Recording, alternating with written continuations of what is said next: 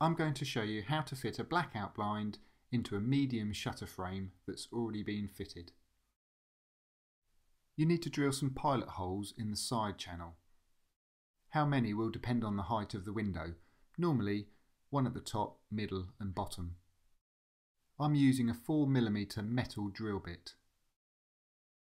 There's a small groove in the centre of the side channel. This is where you need to drill your holes. Next, you need to fit the top brackets.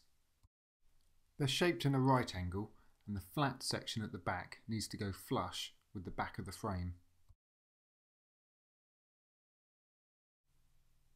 Fit the brackets about 80mm in from the edge of the blind.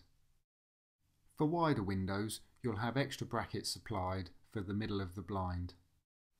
Mark with a pencil where the screws are going to fit, then screw directly into the shutter frame at the top. You're now ready to clip the blind into place.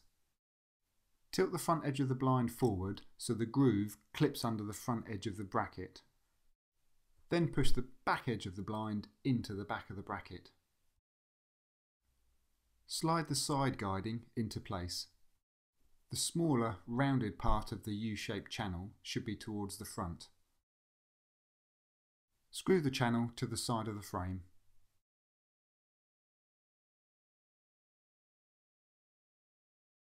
Release the blind by pulling the cord at a slight angle. And there we go, easy to fit and easy to use. Perfect for cutting out the light during the day or for a good night's sleep.